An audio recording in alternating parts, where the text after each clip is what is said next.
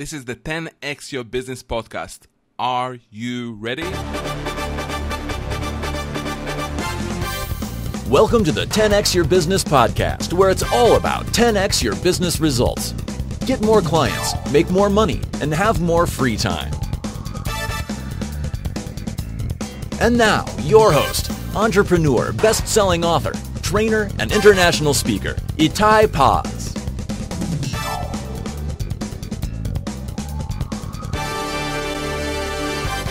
Welcome back to the 10X Your Business podcast. I'm very, very excited. I have an amazing person, guest with me today, Rabbi Itamar Ginsberg. Hello, Itamar. Hello, Itay. Thank you for being here. I appreciate that. Always an honor to be with you. You're one of the smartest people I've ever come across. As I've spoken at some of your events. I know you're an amazing person, and I haven't heard any of the podcast episodes yet, but I'll make sure to listen. I'm sure they're all fantastic, especially this one. Thank you. So, we know each other for, like 7 years or so? Something like that. We met the first time, I think it was in my event. And you're a rabbi. So this is something, I want to ask, people will ask and think about. You're a rabbi. So you have other commitments, religious commitments on a daily basis. So how did you end up on internet and internet marketing and being, so smart in that? You're going to get me in big trouble here in my community, Itay. I basically grew up, I was born in 1980. I'm 36. And I better shut my phone as a courtesy to your listeners. Sorry about that. And when I was a kid, we had a computer. That was before computers had hard drives. You had to, the computer started, and if you didn't put in a disk, then the computer just didn't do anything. But as computers came out and then the internet became, something, and at the time it was CompuServe, Prodigy, and America Online were the three sort of big internet companies. And what happened was that I found a company in California on America Online selling computers, used computers from Federal Express, the shipping company, for $200 a piece. And I knew that locally you couldn't get computers for less than $300 a piece. So I started buying them from California, an Arab guy in California. His name was Abu Zubair. And I started buying them for $200 a piece. And after buying a couple of them and selling them locally through the classifieds, first of all, it taught me a tremendous amount that the internet really makes the world much flatter. Some guy that that I would have never found locally is suddenly very accessible because he advertised on America Online in the computers for sale section. After buying a couple and selling them, my dad told me, he said, why don't you ask for a discount? I'm like, I didn't even know that such a thing was possible. Anyway, I said, I'm buying a couple of computers from you. I'd like a better price. He says, okay, how about $175 a computer? So suddenly I was making $125 a piece. Anyway, so I started to, it's not like I one day saw this internet and tried to grasp it all. Because I grew up with it and I watched it become what it is today, it's been a much more natural process than a guy who wakes up today and says, okay, what's WordPress, what's CMS, what's LinkedIn, what's the difference between LinkedIn, Twitter, Facebook, Snapchat, there's information overload and overwhelm and people trying to understand a lot, and the internet has so much misinformation. There's so much information on it, which means so much misinformation on it, that people end up spending lots of time and lots of money doing what worked 3 years ago. So I sort of grew up with the internet, let's call it, and a person who's very fascinated by different technology and a person who likes to get to the bottom of how technology works and why it works and how to make it work better and differently than other people are using it. That's sort of how I got to do what I do. An example of this would be, just by the way, there's many people on social media, okay? Everybody's on social media.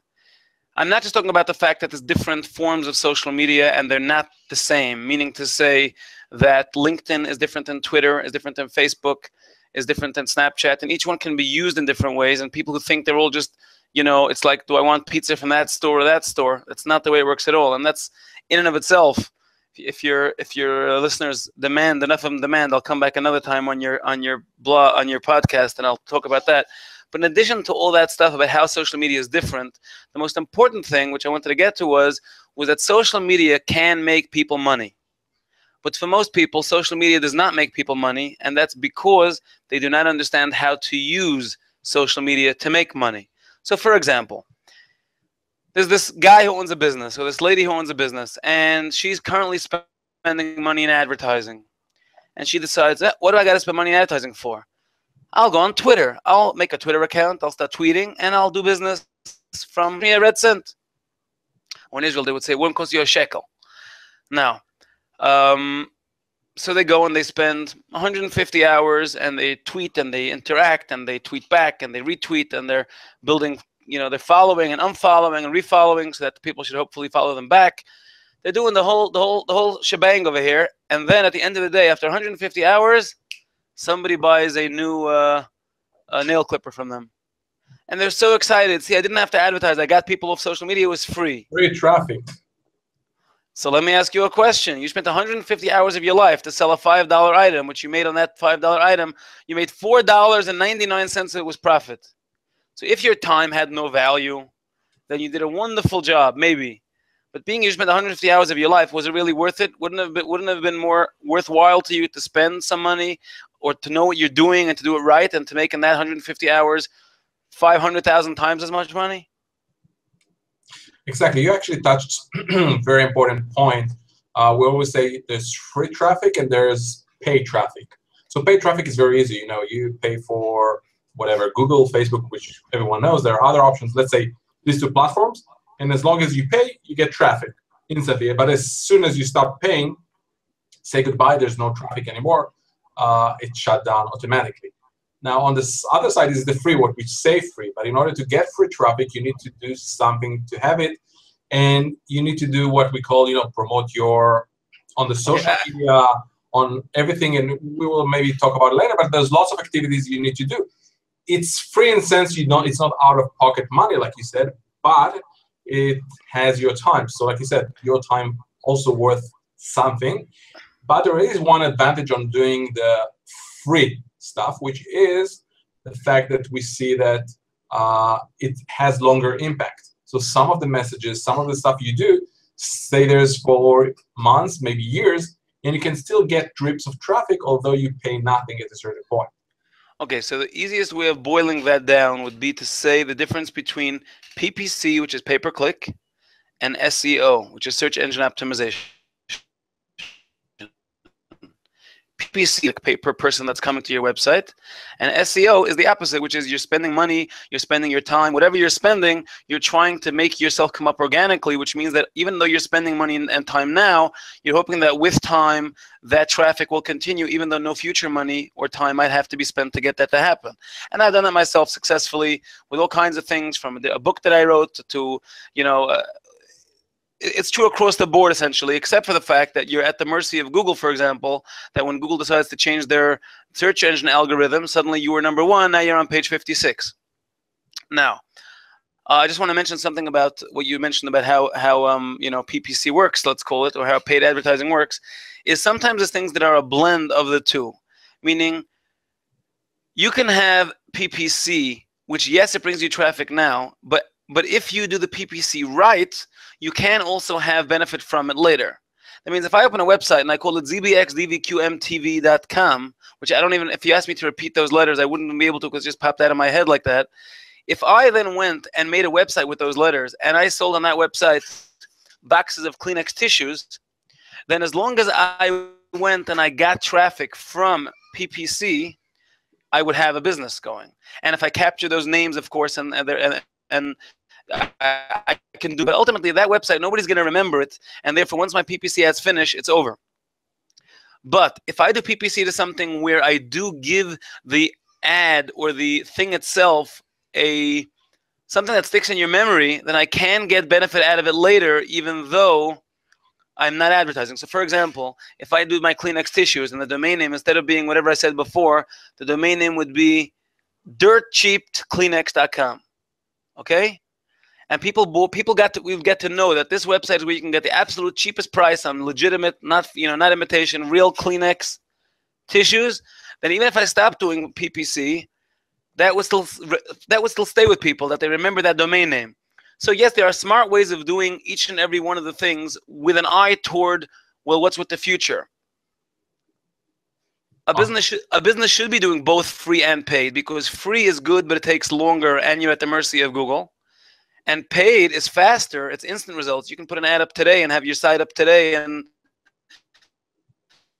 start throwing traffic, then working simultaneously. Traffic at this, even if long term I don't want to do paid traffic, which is always a good idea to do if you can afford to, if the results justify it. But simply doing paid traffic it pays to do in the beginning, because it will show you what happens to the traffic that's coming, whether it comes paid or organically. So later on you can do the best possible with it. I just want to add that there's in America we have many different insurance companies. Now police officers have to pay higher insurance premiums, much higher insurance premiums for the most part than other people, because they're in a risky job, because they're police officers. Now, there's one company, New York Life, which many companies won't even insure a police officer in New York City. But there's one company, New York Life, which will give police officers insurance, and they won't even charge them. They'll charge them a little more, but not like a major amount more than than I would pay to get a policy. Even though I'm not, considered to be even though consulting is not considered a dangerous line of work, even though it seems to be sometimes. If I went on Snapchat and I did basically I did a Snapchat advertisement which would be laid over a specific building. So for example, in 16th Avenue we have the 66th Police Precinct, if I remember correctly. I can actually go onto the map in Snapchat and make a little box over the building of the police station. And now anyone who goes on Snapchat in the police station is going to see my ad. Now, who's in the police station looking at Snapchat? It's not the criminals, because their phones are not with them. It's the cops. So I can really use technology, understanding the latest, how technology is changing and how advertising is changing, and trying to mix together knowledge that you have from all kinds of places and putting it together. You can really make you may not get directly business out of that Snapchat, but you bet your bottom dollar that if you put up that Snapchat and you get 50 views for that Snapchat, and the next day you, the insurance agent, walk into that precinct and you start talking to people about insurance, you can bet you're going to get a nice reception from many of them, because you know that out of that precinct, you got 50 views yesterday. There's only 50, 100 cops in that precinct. In any case, you have a pretty good shot of developing a good, of getting some business closed. There's lots of very powerful, cutting-edge ways of using all this new technology to make very old-fashioned kind of money. Awesome. So you touched a point. You said cutting-edge technology or cutting-edge strategies or cutting-edge advertising, whatever you want to call it, but it's cutting edge. And most business owners are either doing very little online, if at all, or doing some stuff, but always saying, "Oh, I have no time. It's too much social." Most business owners. Now we're talking about Snapchat and so many others. Every day, we have a new social network coming, a new technology. So how can a business owner actually, from your perspective, handle and choose the right thing that fits to him? Okay, well, first of all, most business owners either haven't tried social media or they've tried it and gotten burnt. Now, whichever of those two they are, either they're hesitating because they know other people got burnt or they didn't get burnt. So it's quite hard to try to convince them that there is profit and money to be made there. Can you elaborate what do you mean? And I'm sorry to cut in. What do you mean burnt? Burnt means they've spent money and they've gotten, they have nothing to show for their money. They feel they've been scammed by all these social media gurus. Hundreds of dollars, maybe thousands of dollars, and they didn't make any income off it, or very little. Right, but okay, right. But I want to take that and move it back. Like I want to zoom out. Okay. So we had a little bit technical difficulties. So let's go back a little bit back, and we were talking about the fact of people being hurt or being taken for a ride in terms of spending money and losing money on paid advertising. Okay, a business owner that gets scammed or that gets, let's call it scammed, or gets taken for a ride by a social media guru is the same guy, essentially, if he thinks back 5 years ago, 10 years ago, 20 years ago, he was putting an ad in the paper and his graphics person and the newspaper person was telling him, you have to put the ad in 9 weeks in a row until it makes an impression on somebody. You have to, and he spent the money making the ad, and he spent the money putting in the ad, and he got nothing to show for it. you can't become an expert at every kind of social media, and you shouldn't be trying to become an expert at every different kind of social media. But understanding, if you know what you do and people are telling you different ideas for how to grow your business, you should not try to be doing all of them. You should be picking specific ones that make sense to you, which you understand, not because you understand social media, but because you understand what its equivalent is in the old school world. And I'll give you an example of that. Believe it or not, I had a meeting with somebody about a week ago who does not know what he heard of Facebook, but he's not on it. He doesn't know what it is. And he's basically telling me all kinds of things, that he heard this and he heard that. So I was thinking to myself, what kind of example can I give this gentleman that he would understand what Facebook is? He was basically scared that if you have a Facebook page, then people could write things when you're sleeping on your Facebook page, and they could be terrible things about you. I can go on your Facebook page and I can write that you're the most terrible person, and you're sleeping and everyone can see it, and it's terrible. So I told him, I said, I had this idea of an example that when you go into a man, let's say I was, for example, in the British ambassador's residence in Tel Aviv. So when you go into the residence, there's a big picture of the Queen, and under the picture of the Queen, there's a big book, like a big empty notebook, like a guest book. You write, I had a wonderful dinner, thank you, Ambassador Isamar. So I said to the gentleman, I said, imagine you have such a book when someone walks into your house, and people write nice things. Hello, we had such a great time. Hello, thank you so much for the delicious food. Whatever. People writing all kinds of nice things. And then one day somebody comes and takes a page and writes on it, you, the owner of this house, are a despicable human being and whatever, and writes a whole negative, nasty thing about you. Well, the next time you open that book and the next time you come across that comment, you'll take a scissor or a razor blade very gently and you'll cut that page out. Because you can't, even if you can't possibly be busy 24/7 with it, and as much it's just impossible. What you can do is you can come when the next time you see it, when you get back to work or whatever, you can then delete what somebody else put there. There's some people who are going to say, no, don't put anything on, don't let anyone post on your wall or anything like that. But if you're trying to be interactive, you're trying to do business, you're trying to let most people are normal, nice, friendly people, to be the people that they are. All you have to do is that when someone does something nasty, then you have to deal with it at that point, delete it, block them, whatever. Once they understood the example from something that they knew and were comfortable with, they got Facebook. Till that point, they had heart palpitations thinking about why would they put their business on a site where people could write bad things about them. It's about understanding from your own good place whether it's social media or not social media, what you're trying to accomplish in this new age of advertising and marketing, and then dealing with it in a way that makes you comfortable. You don't have to be an expert at it, but you should know what's flying, not just give somebody money and close your eyes and say, just do whatever you want, and then be disappointed. Awesome. So you actually touched a very important point.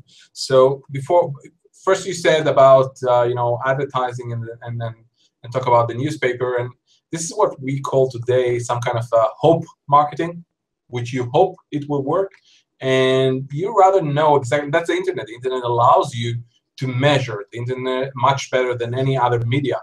The internet allows you to change it so fast. So you do something, and in a couple of hours you can do something else and improve it and change it as you go. But like you said, at the end of the day, you need to have some kind of understanding of that. Some of my clients are so not tech savvy. I'm not as well, and I don't think you're not a technical person as well. But I'm always saying we understand the media. We understand how it works. So if you're a business owner, and that's basically what you said, and this is what we're saying all the time, we agree on that, you should understand how it works and how you can utilize it towards your business. You don't necessarily need to know every bit and byte, and especially you don't need to actually do that. Okay, so there's a famous Jewish bread which is eaten on Shabbat, which is called challah. Now, people, whether they're Jewish or not, will know about this beautiful, braided, delicious challah. It tastes really good. Now, if I go over to someone and I say, tell me, who makes the best challah in New York? They may say, oh, go to that bakery in Borough Park or whatever. They have the best challah.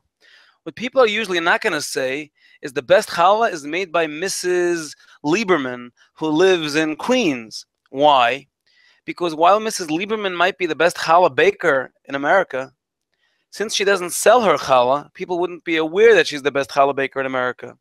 So when people are asking who's the best challah baker in America, what they really mean to ask, what they're really trying to ask, is which bakery has the best challah. The business of making challah, not the business, the art of making challah and the business of making challah have two separate people at the top. The person who makes a delicious bread doesn't mean they don't understand the business, and the person who understands the business and is able to do a lot of business selling the bread doesn't really mean they have the best bread. If you're in business, then your goal is to do the best, essentially to do the best business, to make the best transactions you can with the product that you happen to be selling. I'd rather you have a good product and a great sales process than a great product and a terrible sales process. Absolutely, absolutely. The business owner listening to this podcast has to think the following: I'm in business, X, Y, and Z. This is what I do. Now that this is what I do, how can I best continue to get more and more money doing this? And that's the part where it's important to understand advertising, how social media is changing, how preferences are changing, how LinkedIn is changing with the ways people do business. I mean, how testimonial videos are changing. Some of these things may seem like, what does that have to do with me?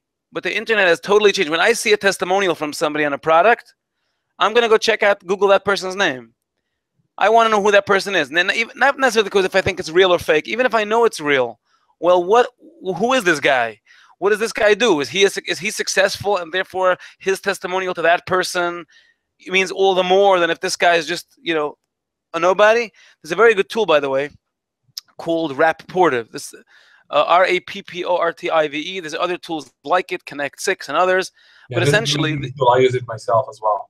Yeah, these tools help you know exactly who you're emailing and who's emailed you and what they want and how you should respond to that person and what level of seriousness you should be giving to this conversation. If I get a random email from some guy and his email address, I never heard of the guy in my life, and his email address is William@Microsoft. So I know something about him because he's at Microsoft. So I know he probably, if he works for a major company, it's worth some consideration as opposed to William@gmail.com. But how about if William@Microsoft.com popped up in my Rapportive window as Bill Gates? Bill is William. Suddenly I'm going to treat that email with a whole different level of attention than if it was just William Smith, who's the janitor in a Microsoft office someplace in the Middle East. Absolutely. It's important to know. You were talking on using the power of the internet for interaction, the right interaction with people, which is, the internet is amazing. We are both great advocates of the internet. And, when I'm talking on 10x your business, first of all, we're going into the online. That's the easiest place because you actually can still sit and do it from wherever you are. But it's also about the networking and finding the right people and connecting the right people, like we did connect. And, where I was talking about the internet a little bit, the internet lifestyle. So, you were blessed, and myself as well. First of all, with an amazing family. How many kids you have? 4, I think. 4. So we have 4. Together, between the two of us, we have 8. And we still travel, we still speak, we still have our lifestyle, what some people call the business lifestyle, the internet lifestyle. You have other activities, which is in concern to your religious side. How do you, manage, and how do you, like this amazing? First of all, there's something I want to address, which is based on what you brought up, which is something I would like to call the big lie. Okay, now the big lie in this regard is this thing about work-life balance. If you work for a company where you and it's getting harder and harder because everyone's connected to their, it used to be BlackBerry all the time, now it's whatever phone, and you're constantly expected to be accessible at work and answering emails on 4 o'clock on a Sunday morning. But ultimately, at least officially in corporate America, you're supposed to be able to come in at 9 o'clock, work all day long, 5:01, leave the office, and not think about work till the following morning at 9 o'clock. It doesn't really work like that, but at least in theory, if you want to live what you're calling the internet lifestyle, which means you want to be able to be home when you want to be able to start a business without major investment in infrastructure and building a factory or whatever. You really want to be able to start on a shoestring, and you want to be able to grow a business without with committing additional brains, not additional money, as much as possible, then work-life balance doesn't exist. They coexist. So it's important for people who want to do this to understand that it's wonderful, and I love doing it, and I recommend it to everybody. But it's important to understand that if you think that you're going to be able to to run an internet business, or a business, whatever you're selling doesn't really matter, a business that you're going to use the new tools, the new technology, and the knowledge that's out there to develop and to build upon what you currently have, or to start something new, you have to know there is no balance, meaning this coexistence. Yes, okay, now I have a client, then I'm going to, now I'm speaking to you, then I'm going to go to some, to my kid's graduation or something, and then I'm going to respond to emails again. So you have to know that there is that. I don't think it's a downside, because in corporate America, it's like that today as well, but people might perceive it as a downside, and it's important that that be addressed. That you have to understand that work-life balance does not exist in real life. It's like walking on a tightrope. Yeah, okay, it's balancing, but do you really want to live your life like that every minute, trying to make sure you don't fall and crash and burn? God forbid. You have to understand that they work together. Work and life have become one. It's not two separate things anymore. For example, my business and my personal life are really one. There's no like, when I'm at work, I'm at work, and when I'm not, I'm not. Everywhere I go, people that know me, everywhere from being, in the barber chair, to being on a plane, to being, when I go to synagogue. If people know you, if you're one person and you're out there with, with your name and building a successful business, then essentially, my children ask me sometimes what's going on at work, because they hear what's going on. They know when my picture's in the front page of the newspaper, they want to read it because I'm on the cover. It becomes a big happy mishmash, I just think it's very important to stress that point, because people who think they're going to do this and somehow carefully demarcate the hours that they're going to be in business and the hours they're going to be at home, doesn't really work that way. Mark Cuban, the billionaire Mark Cuban, said entrepreneurship is not a business or who you are. It's basically a lifestyle. Being an entrepreneur is a lifestyle. And like you said, when we're talking about 10x, like I said, the work is around the clock. But the nice thing is you can choose whenever you want to work. And people are talking about being able to, freedom. When you have, when you are millionaires, we can do whatever we want. We can do anytime, anything we want. But this question is, what do we choose? And when we have events, I always ask people, so who knows Warren Buffett? And I'm asking people, so, okay, he is a billionaire. He is the second or the first richest person on earth. So, and he's 80-something, 86. So who thinks that he wakes up every morning at 10 o'clock in the morning? No one raises their hand. So who thinks 9, 7, 6? When I start 6, 5, by 4 o'clock, everyone already putting their hands up. And the fact is, he can choose to work, not to wake up early in the morning, but he chooses to do that. And I think it goes the same for us. We have the option, unless we have a call with someone or something's pre-scheduled, we can say, okay, we choose this morning, I don't know, to sit down with our, kids or a wife and have a nice breakfast and do whatever we want. But usually we love what we do, and that's all about connecting with that and have the lifestyle. Do what you love and love what you do, and just keep on going and running. And it was a very powerful point you said. So 2 things about that. Number 1 is that Napoleon Bonaparte, the Emperor of France, once said that he can't sleep very much at night, because when he sleeps, he doesn't feel like he's the Emperor of France. So why sleep? When you're sleeping, you're just a body in a bed. When you're up, you're the king. It's like. The other thing is that I have a client who last night he needed something done emergency, and basically we had discussed that while he was flying on a plane, he would have Wi-Fi and we would do it together. He gets on the plane and there's no Wi-Fi. No Wi-Fi. He was flying from I forgot from where. I think from Seattle to New York or something. I don't remember. He was flying somewhere on that side back to New York, and today's in Orlando actually. There was no direct flight from there to Orlando. We had to be today, so he figured if he has to take an indirect flight anyway, he might just as well sleep at home in New York in his own bed. Anyway, so I ended up staying up for him till he landed because we had to finish this thing. And then by the time I was done, it was morning outside. So I went to pray the morning prayers in the shul, in the synagogue. And then I went to sleep till my 1 o'clock meeting. I woke my kids. I made sure they got out of bed, prepared snacks for them to take to school. And then I went to sleep. I slept from 8 o'clock in the morning or something like that until 1 p.m. If I had a job, I couldn't,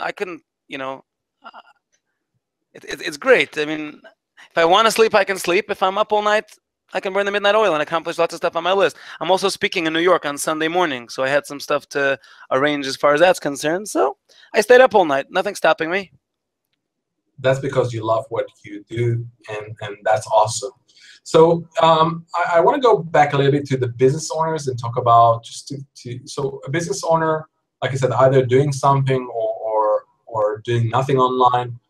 What would be the next maybe 1-2 steps that you would say to someone who is doing very little or nothing, or someone who's already doing something, we don't know yet what, but he's doing some social work, a little bit Facebook, but what are the steps or advice you can tell them in order to 10x to boost their results on using the online? Okay, I once mentioned this actually at one of your seminars. I think when I was like the mystery speaker at one of your seminars in the Herzliya Marina or something. Yeah, that was we called it Mr. X, MRX. But it was an amazing upscale high-end event, and I remember I met, even till today I remember some of the people that I met there. Really really good people. Okay, essentially, I want your listeners to think. I want them to take a pen and paper, or if they don't have that, or not, just open your Paint program, the old-fashioned Paint on your computer, and draw a picture. Now, this ladder should have, I don't know, let's say 5 or 6 rungs. All right, you make 2 lines, and you make a bunch of rungs across the ladder. What I want to explain to you is how the social media ladder works. And this is not only relevant to social media, it's relevant in general to understanding how business gets built, how you build from somebody you don't know into making them, essentially having them hopefully your best friend or best client or whatever. So the bottom rung of the ladder, I want you to put Twitter. I'm going to make a simplified ladder. I'm not going to mention every type of social media thing out there. We're going to make it very simple. It's going to be Twitter, LinkedIn, Facebook, email, phone. Now, let's talk about who should we pick? Let's talk about Donald Trump. He's in the news. I don't think he'll win the election. I'm going here live and saying that I do not believe he will win. I do not think the Americans are ultimately, even if those who think, or even those that are rooting for him, and I'm kind of rooting for myself in a certain respect, I don't think ultimately America is going to take the chance on an unpredictable person to run the country. Into details, you will be measured on that because it's recorded, and in a few months, someone hears this podcast again and say, "Oh, this is Lamar. He nailed it, or he missed it." Fair enough. But I once tweeted about this, and I got a message from someone saying, "Please do not delete your tweet. I'm going to retweet it after whoever wins." And I said, "I'm not going to delete it. I could be wrong. I mean, America. Look. We had this terrorist attack with this guy shooting 50 people in Orlando, right? That can tip the elections. I don't know the future. There's a million things that can happen between now and election day that would change that. Even today, the day we're making this podcast, the voting is going on in England about the Brexit. That can also affect the American elections. Impossible to predict the future accurately. I will tell you that if Donald Trump picks Mike Bloomberg for a vice presidential pick, then I do believe he will win. Meaning to say, if he picks the right vice presidential candidate, which makes people think he's stable as opposed to irrational, I believe he can win. I believe he does have a chance of winning. But anyway, ultimately, I don't think he will win the way things look right now. I do want, before you go through the ladder and give just an example as a business side for Donald Trump, I do want to say one thing. You were talking about, if something happens, all kind of unexpected, and not just unexpected, sometimes it's things we can't even control that can happen and shift the market and change all kind of things. And that's the greatest thing about the internet. The internet grows every day. every day, and that's an opportunity for everyone. So as long as you have lots of activities online, you were talking in the beginning, about don't just do one thing. Try to do a little bit few stuff. It's like we don't like one. It's called one business, that you have one client or one marketing channel or one product that eventually you can be exposed into something. So it's really powerful, actually, the internet, in terms of when there is there's a saying, when the shit hit the fan, then at least you have multiple sources of potential clients, so you're not hurt if something like that happens. So let's go back to the letter. So we start with Twitter, and you were talking about Donald Trump. Okay, so even though I mentioned Donald Trump because he's an example that all the listeners will be familiar with, it's important to note that for the most part, Donald Trump does not respond to tweets. Once in a while he does, so I could use him for this example, but when you're looking at someone's Twitter profile, if you click on not just tweets but tweets and replies, you can see if this person is using Twitter as a megaphone, as a broadcast platform only, or if he actually interacts with people on Twitter. Now we have Twitter. The top I said is phone, right? We have Twitter, then we have LinkedIn, Facebook, email, phone. So I'm going to call up 212 area code, whatever Donald Trump's number is. I'm going to get hello, the Trump organization. Hello, can I please speak to Donald? What do you think the answer is going to be? No. No. I'm not even going to get to Donald's assistant, second assistant. Probably. Maybe the doorman. Because the goal of these people are gatekeepers. The goal is to keep you from getting to the person you're trying to reach. Now, let's go down a step. How about if I email Donald Trump? I get his email address, and I say, hello, Donald. I really would like to talk to you about whatever.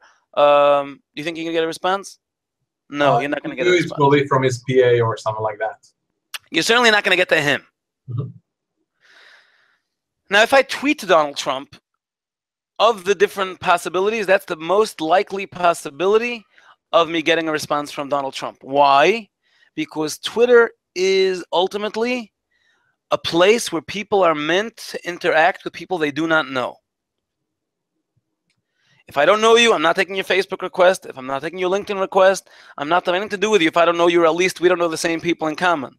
But Twitter, you can on Twitter get to anybody if they're using Twitter as a interactive medium, not just as a broadcast medium, and you can get their attention. Now, just as an aside, back to what I was saying earlier about Reportive, or about these other tools like it, you can actually know, if you have someone's email address, it will tell you the person's Twitter handle and their Facebook profile and their LinkedIn profile and other places they might be.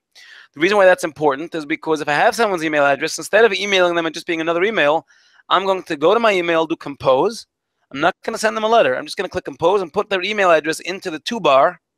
And then on the side, see their Twitter handle. Then go to Twitter and try to interact and engage with them there, because that's a much less threat you're trying to get to interact with you on. So essentially, once I'm connected to you on Twitter and we have a back and forth, and by the way, I've made tremendous connections on Twitter, and many of the things places I do today and I've spoken today have started in some form or other from different social media connections that I've made. But in addition to that, you have the so essentially on Twitter you can interact with people that you don't know. Once you have interacted with them back and forth, and I've gotten retweets from people with millions of followers and stuff. You can then connect with them on LinkedIn, because now I know you somewhat. I've spoken to you on Twitter. You now know me. You may not accept my LinkedIn connection request, but if you don't, you're not going to click it that I don't know this person. You're just not going to accept it. The point is I can then slowly scale up the ladder from being a stranger to being a friend. And that's true within social media. It's true in the world in general. But it's important to understand how it works, because if you're going to spend time learning something new, you want to spend that time optimally. Now, when I was a kid, before the Jewish holiday of Rosh Hashanah, the Jewish New Year, we used to make like a picture, with a crayon or whatever. We used to color in a picture of a scale. And there was like two sides of the scale. One was like the mitzvot, the good deeds, and one was the bad deeds. And basically, which one it weighs down? Which one is more? You're supposed to have more good stuff than bad stuff in your scale. So the good stuff weighs down, which means you're safe. You've done a good job. Now, I find business to be very much the same way, which means is one side is time and one side is money on that scale. The more money you spend, the less time you need to accomplish the same goal.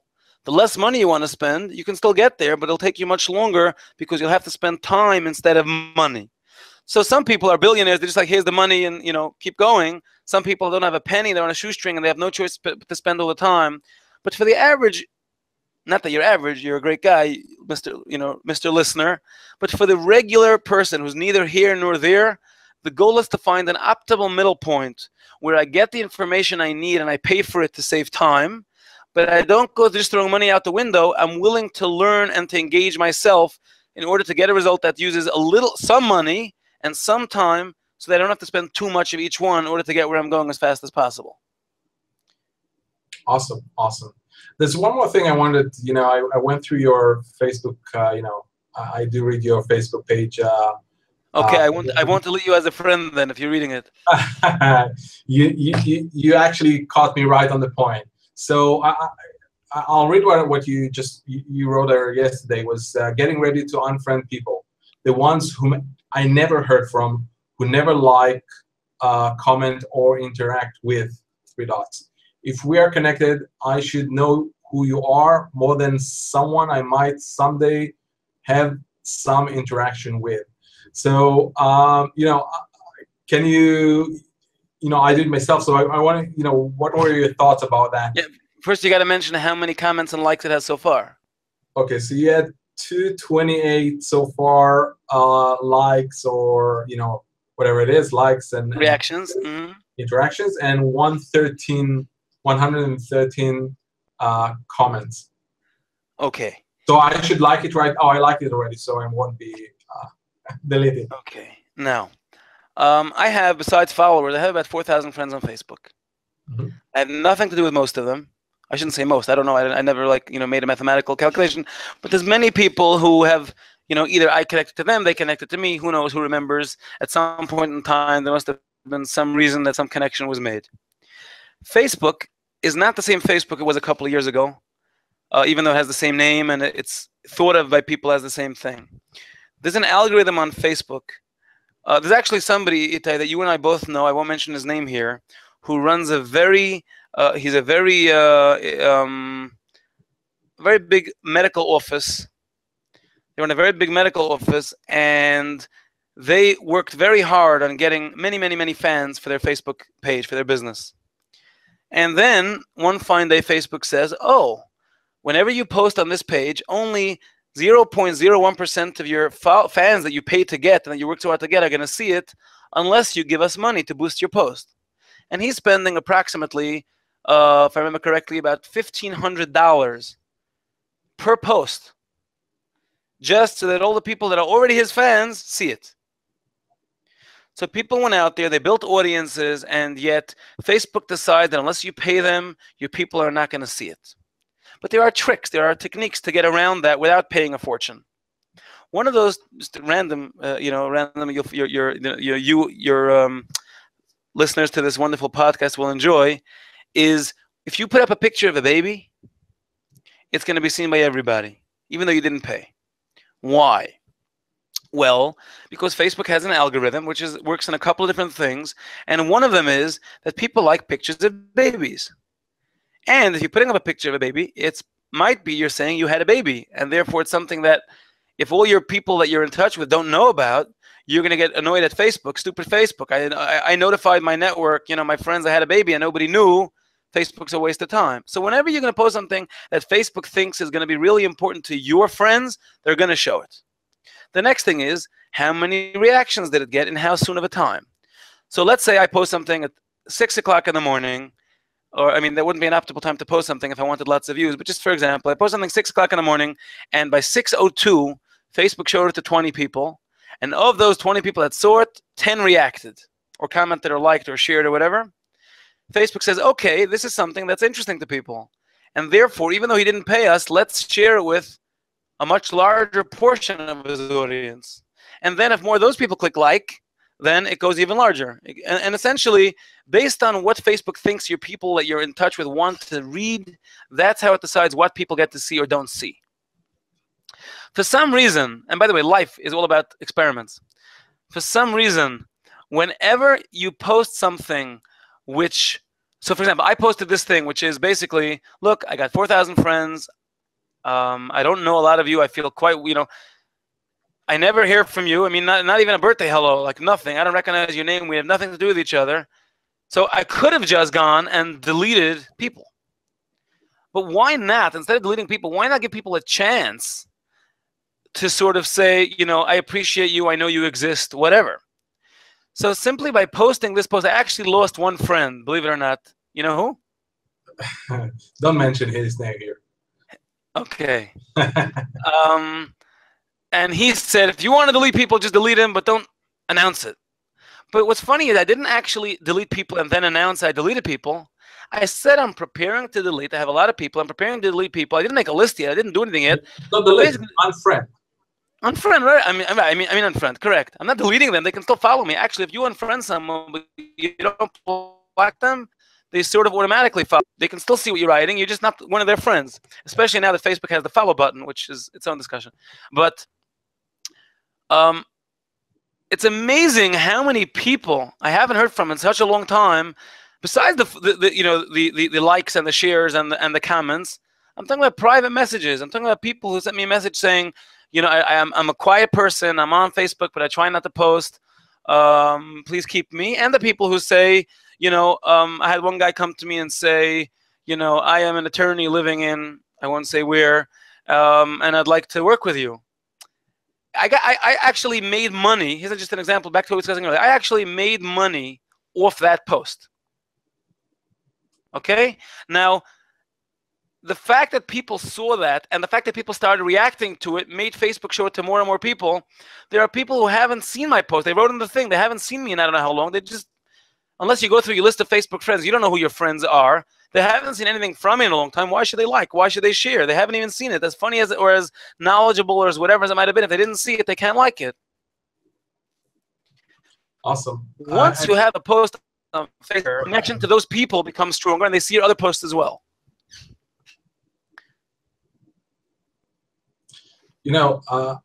This is like a perfect topic to end this podcast, and I'll tell you why.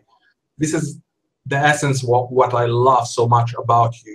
For a long time, or the past couple of years, we use the same technique in different way on email marketing. So if you're not active, we actually send you emails asking you, hey, do you want to be on our list? If not, just click here and, unsubscribe. And we even have one email that we send. It says, take us out of our misery. And just throw yourself out. And you see, when you send these kind of emails, suddenly lots of people that are on the list and are like sleeping and not active, they're not opening so much, they're not clicking, suddenly, oh, they're live. Some people do delete, and that's okay. Some send us an email, oh, you want to delete me, so delete me. That's okay. And what I wanted to emphasize, other than the fact that it's a great strategy, you actually took it into the social media, which is amazing. That's what I love about you. You can take this stuff and find other ways to implement it in a powerful way in different platforms, which are not email marketing, which people can actually take this amazing tip and use it. And I might even do it myself. I hope I get a hat tip in your hashtag. No, hat tip meaning a hashtag, but a hat tip meaning, you take a hat and you say hat tip. I'll blame you. I'll say this is because my great friend Isamar Ginsberg said to do. Thank you. Isamar, is there anything, just before we end this? Yes, I must say something very, very, very important. To all the people listening to this podcast, you better email Itay right away and say, I want him again. I want him back. If you don't do that, it's your fault that I'm not going to be back on this podcast. See, now I'm doing the same thing I did on Facebook. I'm doing it here. If you want me back again, you got to be active. You got to say something. Now, and if you don't want me back again, email Itay saying, we don't want that guy again. Why? Because as long as you interact and you show you're alive, we'll all be happy. Some people, every person has a certain number of people that like what they say and like their personality and like how they say things, and others who are turned off by it. That's fine. It's better to be loved or hated than just tolerated. Absolutely. So with that, I hand it back to you. Thank you for a wonderful, wonderful podcast. It's been a pleasure. And if anybody wants to reach me, my website is my first name, Isamar, Issamar, Issamar.com, and my email address is my first name, Isamar, Issamar at, can you guess? Again, Isamar at Issamar.com. And thank you so much, Itay. Awesome. So thank you very much for being here and for sharing everything. thank you for all the listening, the listeners on the call. And I look forward to see you on the next podcast. Thank you. Thank you for tuning in to the 10X Your Business podcast with Itay Paz at www.itaypaz.net/podcast. We will be back with another great podcast next week. If you're digging what you're hearing, your next step is to go to iTunes and in the search box, type 10X Your Business. Click on Itay's picture and go ahead and subscribe to the podcast. And if you're feeling generous and you want to help other business owners and entrepreneurs like you to find this podcast, then give us your rating and review. Thanks for tuning in, and we'll see you on the next one.